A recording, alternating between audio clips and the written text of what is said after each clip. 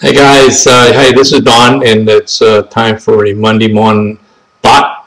And after listening to the great news that we got from corporate, I just thought I absolutely had to do this again. It's about the ant philosophy by Jim Rohn. He's a great person. He's passed on, but his legacy lives. I have one of his tapes in my car.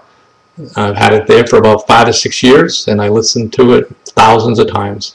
So what Jim says is I think everybody should study ants. They're a great philosophy. They never quit. If they're headed somewhere and you try to stop them, they'll look for another way.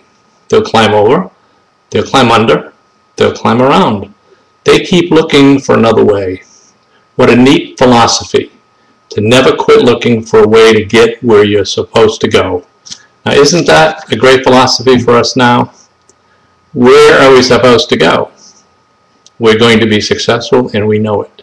So think about that. I think the ant philosophy is marvelous, and I think if you incorporate it into your thinking and dwell on it at all and just put it in your head, it'll work, and it's a great philosophy. The ants never quit. So I say to you, I never am going to quit. I hope you say the same. Bye-bye.